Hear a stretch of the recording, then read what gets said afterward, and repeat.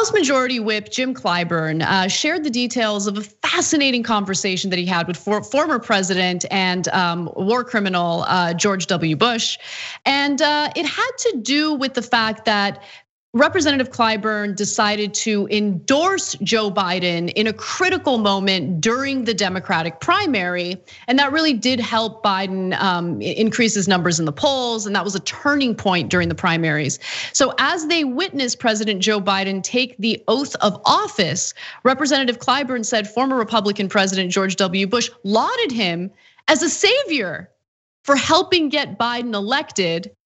Now, George Bush also allegedly said, you're the savior because if you had not nominated Joe Biden, we would not be having this transfer of power today. And what he's referring to, of course, is that if Bernie Sanders had been the Democratic nominee, then there's no way there'd be a transfer of power. Come on.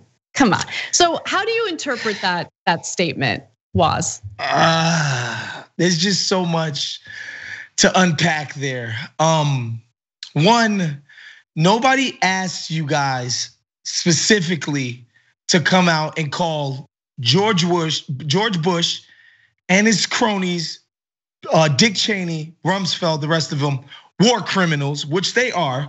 We don't even ask that of you, to come out in the public square and shun these people and shame them for the horrific acts that they committed upon both this country, for the people that had to go out there and die and maim themselves and injure themselves mentally, emotionally, physically, on behalf of those two insane wars. We don't even ask you to do that. The least we ask you to do is to not come out and shine George Bush's shoes. Yes, I just said it. Clyburn is up there acting like a damn Tom, shining George Bush's shoes. For what? He want credit for what? No Republican would ever get up there and say, that one time I met, Jimmy Carter, it was great. That would never, ever freaking happen. Yet Clyburn is so proud of himself for what he did. He's willing to suck up to George Bush. That's disgusting, dude.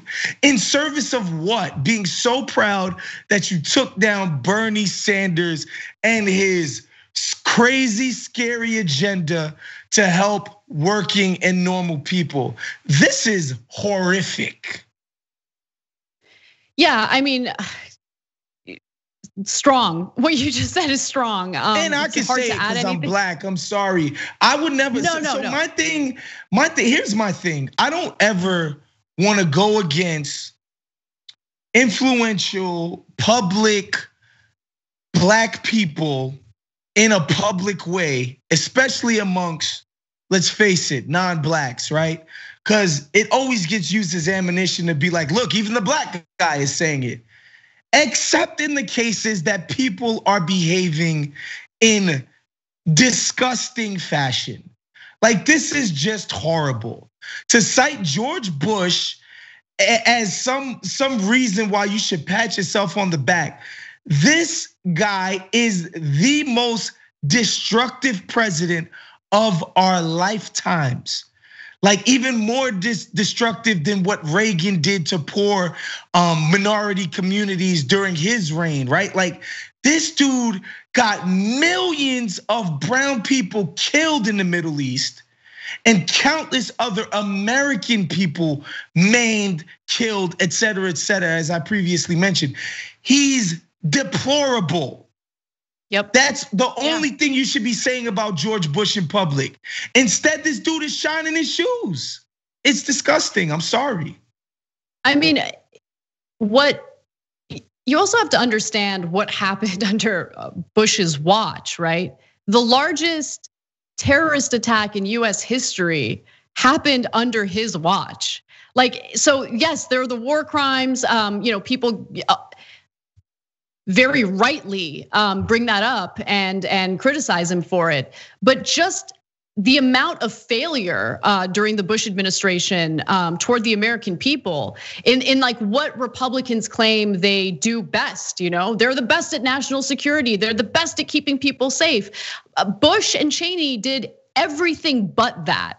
And there are different ways to interpret what Bush said, right? So maybe one, I would say, generous interpretation is that, Bush thinks that he can read the tea leaves and really genuinely believe that someone like Bernie Sanders had absolutely no chance of beating Donald Trump, which I don't believe at all. And if you do give him that more generous interpretation, just consider how incredibly dumb George Bush was, okay? All the people who are, but for all the people who are now helping to rehabilitate his reputation, don't forget how disastrous his policies were both abroad and here in the United States. And don't forget how easy it is to make a compilation video highlighting just some, not all, just some of his stupid moments in his 8 years in office. Let's watch. Tribal sovereignty means that it's sovereign. You've been given sovereignty and you're viewed as a sovereign entity. Okay. And you're working hard to put food on your family. I know the human being and fish can coexist peacefully. I heard somebody say, where's Mandela? Well, Mandela's dead because Saddam Hussein killed all the Mandelas. We got an issue in America. Too many good docs are getting out of business. Too many OBGYNs aren't able to practice their love with women all across this country. There's an old saying in Tennessee, I know it's in Texas, probably in Tennessee, that says, fool me once, shame on you. If fool me, we can't get fooled again. Our enemies are innovative and resourceful, and so are we. They never stop thinking about new ways to harm our country and our people, and neither do we.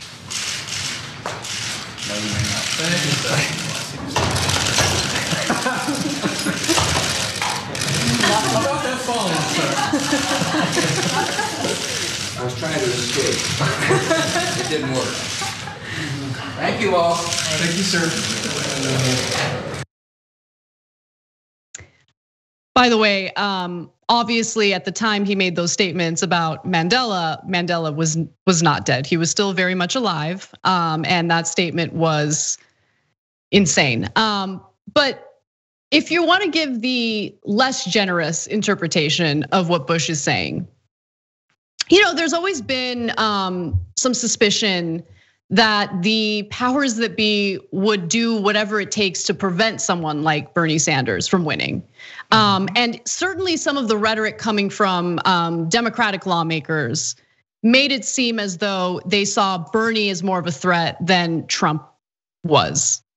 So that was the feeling that I got. And I don't know specifically what Bush meant through that statement, but I agree with you, Woz, that Clyburn kind of bragging about that interaction that he had and feeling good about Bush of all people calling him a savior. It's just not a good look. Yeah, I'm not gonna walk back what I said specifically because basically, I'm not asking you to, Woz. No, not you. I know, cause some people get triggered. Oh, he called him a Tom. No, why are you bragging about this man patting you on the head? Why? What makes him so special and important, aside from the fact that he was once the worst president of modern times? Aside from that accomplishment, what makes him somebody worthy of you bragging about him praising you? It doesn't make any sense. It's just another dude suckling at the power teat with just no backbone, bro. I just could never imagine Newt Gingrich bragging about an interaction with President Clinton. He just would never do it. He just would never say, "Oh man, President Clinton gave me profit." Like, it's insanity, man. And it speaks to the depraved nature of a lot of these establishment Dems, right? Like, these people are just so obsessed with power that power is just an end unto itself. It doesn't matter whether you actually do anything for anybody. That you achieve power is the achievement. Well, Bernie has also kind of weighed in on this, and he did so through a photo shoot. It's a photo shoot that makes a lot of sense to me. Let's take a quick look. Here he is on a college campus with his arms crossed, saying Medicare for all, changed my mind.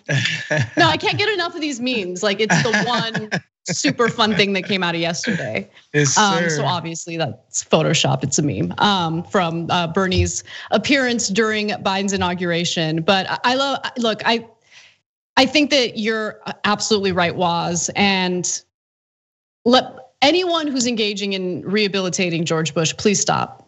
Please stop, leave the room. You're not doing anyone any favors other than the Republicans and George Bush's reputation. Thanks for watching The Young Turks, really appreciate it. Another way to show support is through YouTube memberships. You'll get to interact with us more. There's live chat emojis, badges. You've got emojis of me, Anna, John, JR. So those are super fun. But you also get playback of our exclusive member-only shows and specials right after they air. So all of that, all you gotta do is click that join button right underneath the video. Thank you.